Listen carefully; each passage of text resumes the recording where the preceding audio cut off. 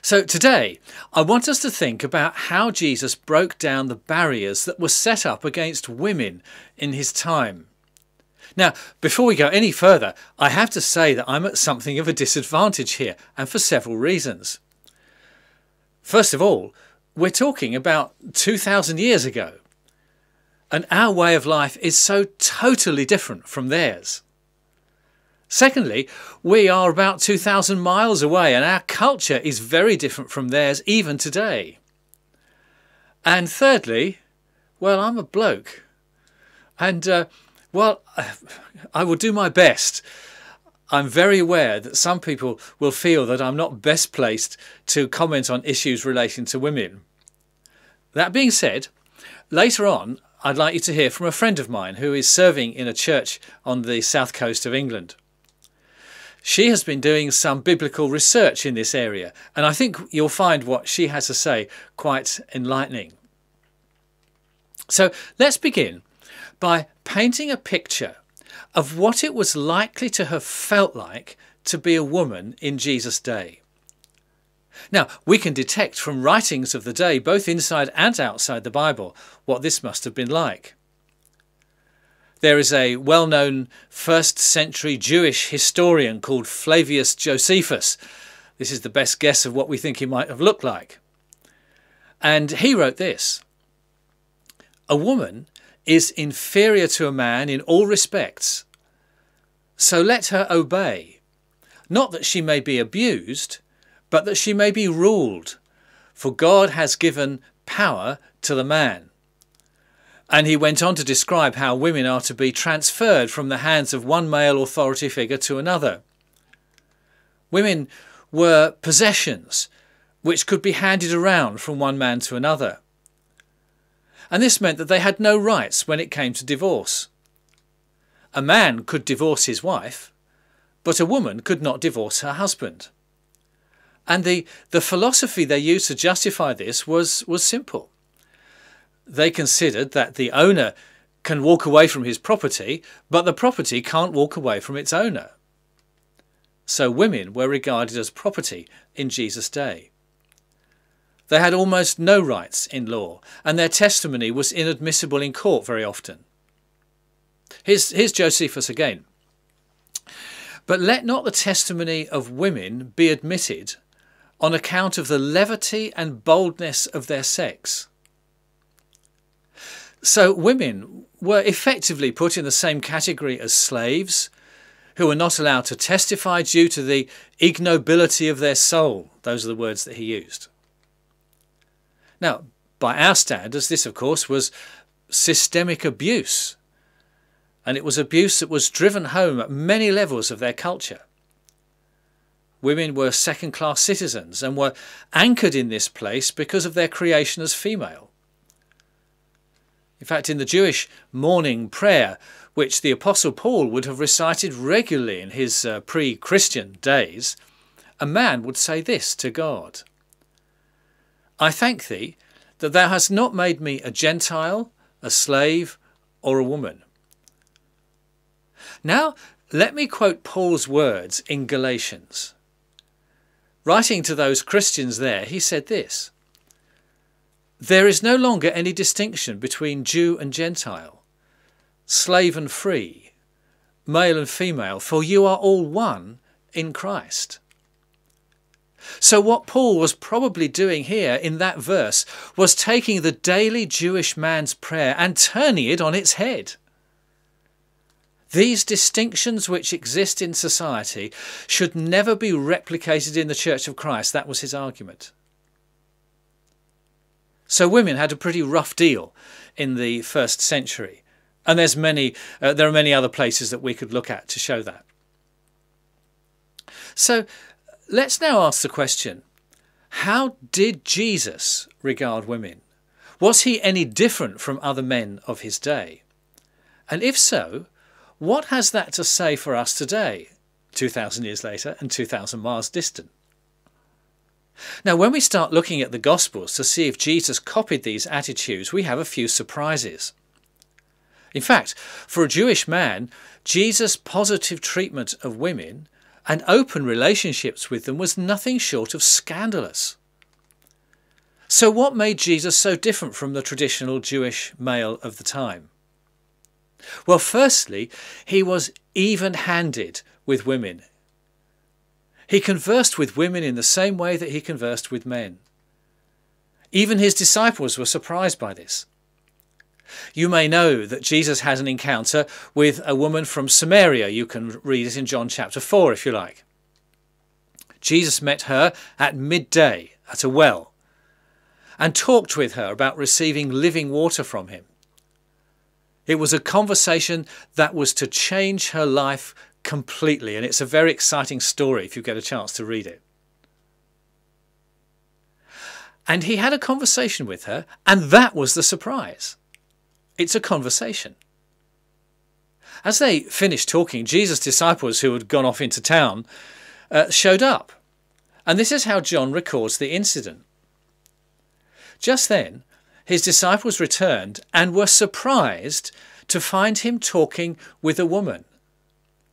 But no one asked, "What do you want?" or "Why are you talking with her?"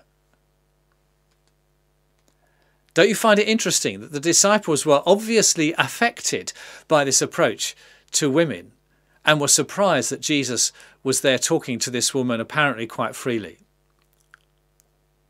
Now, another countercultural aspect of Jesus' behaviour was this. He would speak to women openly and in public. Now, we've already seen that in part in John chapter 4, but this was highly unusual for Jewish men. Conventional practice would be for a man to ignore a woman in public, unless he was probably buying goods from her in the market, for example. But Jesus spoke freely. And we've already seen that with the woman at the well. He even spoke freely with a woman caught in the act of adultery, and you can find that in John chapter 8. He didn't condemn her, but he spoke with her in such a way as to help her change her lifestyle. Then I also noticed that Jesus spoke tenderly to a widow. We see this in the town of Nain.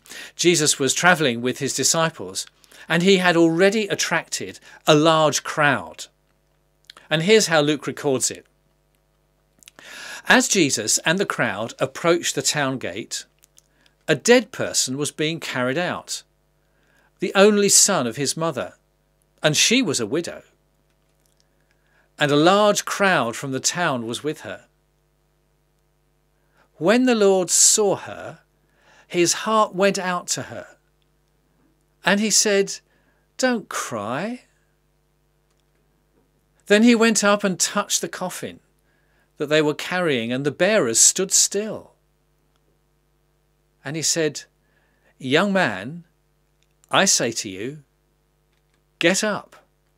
And the dead man sat up and began to talk, and Jesus gave him back to his mother. Now, there is more to this than meets the eye. We can see that while most women had a rough deal at the hands of some men, but at the same time they were dependent on them. Few women could manage to make a career of their own. But there were a few women who managed to make a career of their own, but they were very much the exceptions. Most women had to rely on being married or having another man in their household who would provide the basics for them. Otherwise, they were reduced to penury. So when Jesus encountered this lady and discovered that she had lost the only two men who would be able to care for her, her husband and her son, his heart just went out to her.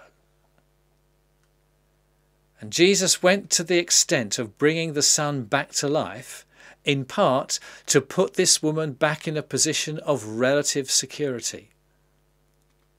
Now, of course, this miracle tells us other things about Jesus, but let's not overlook the fact that it was motivated by compassion, and compassion for a woman who would otherwise be destitute. Jesus cared about her that much. Do you know, even on the way to the cross, Jesus responded to a bunch of women who were weeping about his capture. He spoke to women openly and in public. And then I also notice, and we've seen hints of this already, that he treated women with dignity. Jesus afforded women the full intrinsic value of being real people. He often spoke in a thoughtful and a caring way, especially to women in distress or in trouble. One example I particularly like is found in Luke's Gospel. It was a Sabbath day, and Jesus was teaching in a synagogue. And there was a woman in the service who had been bent over double for 18 years. She couldn't straighten up at all, and when Jesus saw her, he called her forward and said to her, "Madam, you are set free from your infirmity." Then he put his hands on her, and immediately she straightened up and praised God. Boy, I'd love to have been a fly on the wall there. But in a flash, the atmosphere was changed by the synagogue ruler. He said to the people, "There are 6 days for work, so come and be healed on those days, not on the Sabbath." Grumpy. And Jesus didn't mince his words. "You hypocrites," he said. "Doesn't each of you release his ox or donkey on the Sabbath to give it water? Then shouldn't this woman, who is a daughter of Abraham, be released on the Sabbath from what bound her?" Now, I'm sure you can detect the subtext of what Jesus is saying here. Are you telling me this woman is of less value than your donkey? You set your donkey free so it can have a drink. So why shouldn't I set this lady free to be whole again? And there's more. Embedded in that verse is a phrase that would have stung these toffee-nosed clerics. These men, including our resident grumpy guts, carried huge pride around with them, that they were the sons of Abraham, and therefore they were God's chosen Jewish men. And what did Jesus call this woman? He said, "Should not this woman, a daughter of Abraham, be set free on the Sabbath day?" She is just as much part of God's chosen people as any man in this building. And when he said this, all his opponents were humiliated, but the people were delighted at the wonderful things he was doing. The toffee-nosed bigots were disgraced and put in their place, and the ordinary people just loved it. Jesus was affording this unnamed woman a spiritual status with God equal to that of any man. He treated women with dignity, and so should we. Well, as I promised earlier on, I'd really like to introduce you to a friend of mine, Emma. You can see her on the other side of the screen. And Emma, just tell us what you're doing in terms of ministry at the moment. Okay, I'm the assistant minister at Victoria Baptist Church, where we worked together for 9 months before your retirement. Yes. And I'm training as a Baptist minister, doing my training at Spurgeon's College and doing a master's in theology there at the same time. Now, I'm particularly interested in this master's in theology, because I think the subject area is very close to what we've been thinking about this morning. Just sketch it out for us. Sure. So I'm looking at women of the New Testament who were engaged in all the roles of the functions mentioned in Ephesians 4:11, where Christ has given to the church apostles, prophets, evangelists, pastors and teachers. And I'm looking at how throughout the New Testament women fulfilled all of those roles and more besides, such as hosting churches in their households and supporting the church financially and so on. Absolutely fascinating. Now, obviously, what we've been thinking about this morning is the way in which Jesus broke down barriers that have been put up by society against women. Have you come across any of that in your research? Yeah, absolutely. I mean, for the first female disciples, it was a very patriarchal world. Women were owned, they were property, and Jesus came in and was totally countercultural. He had female friends, female disciples, female sponsors, if you like. There's a great little verse in Luke chapter 8, and it starts that the 12 were with him and also some women.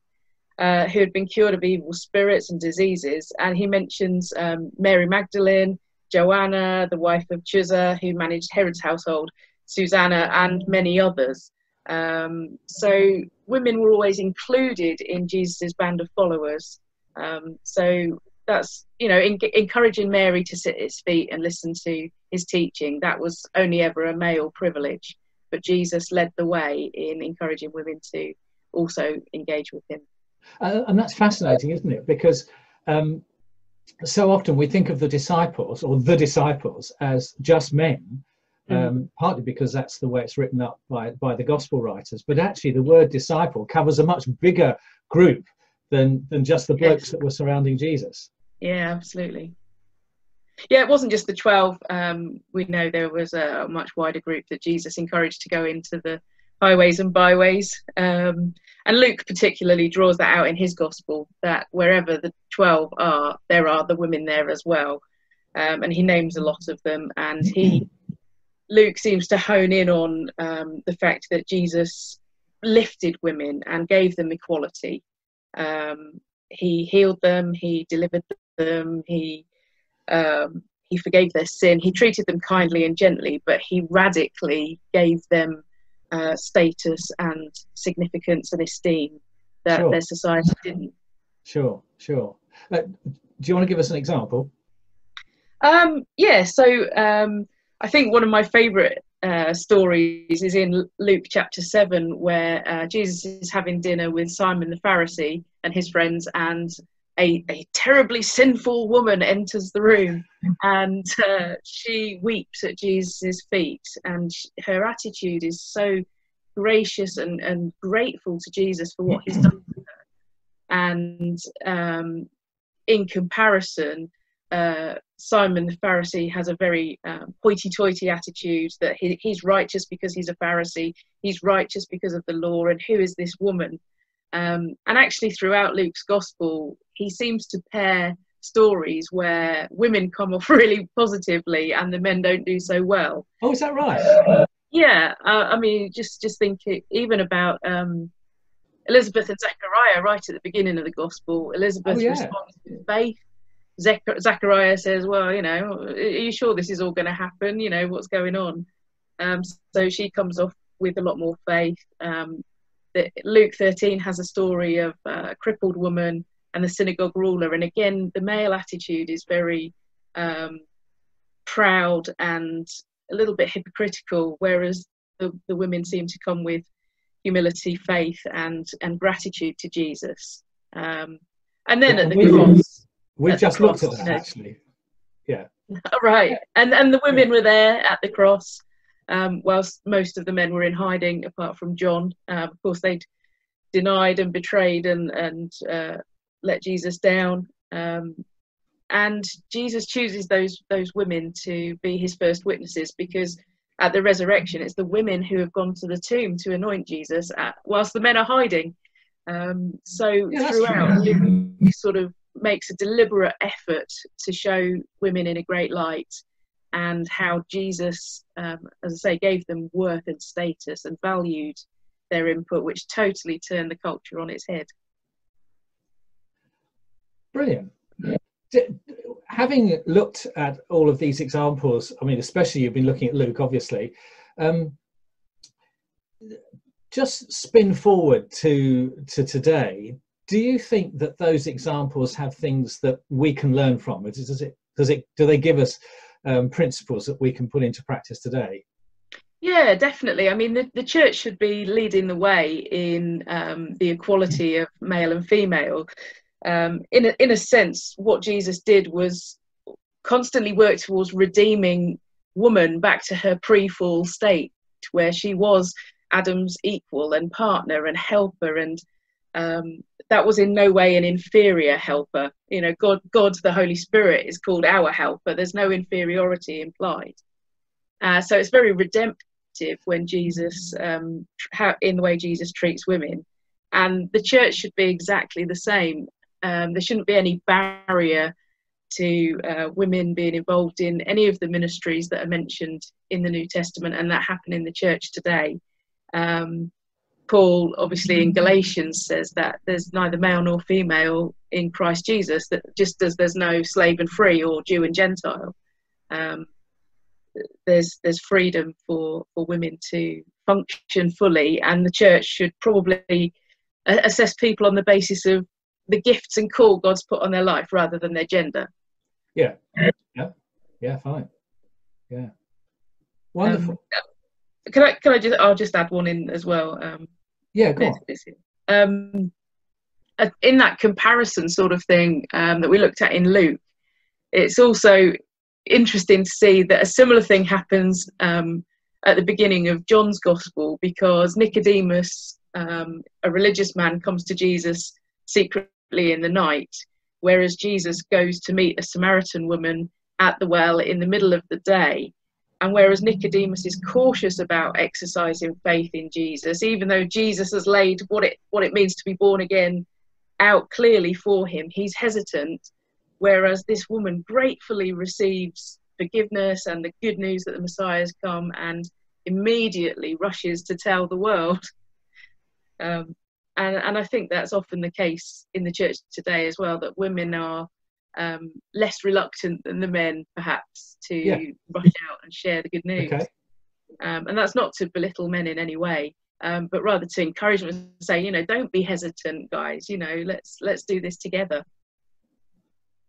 And for my money, in John chapters 3 and 4, obviously Nicodemus was this sort of high-class ruler. In fact, Jesus addresses him as, I think it's the teacher of Israel, whereas Nicodemus talks to Jesus as a rabbi.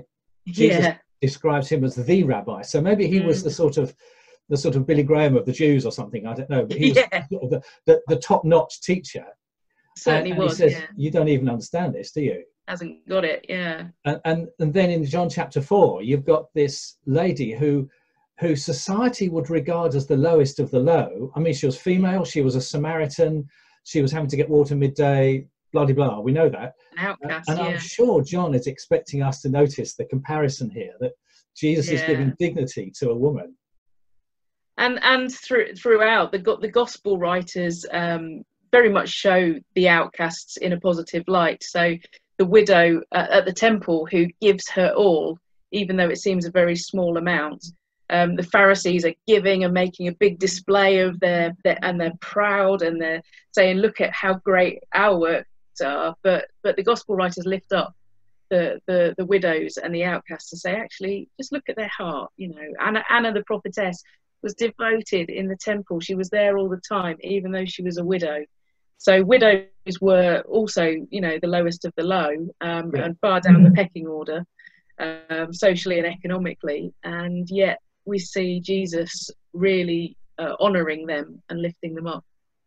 Great.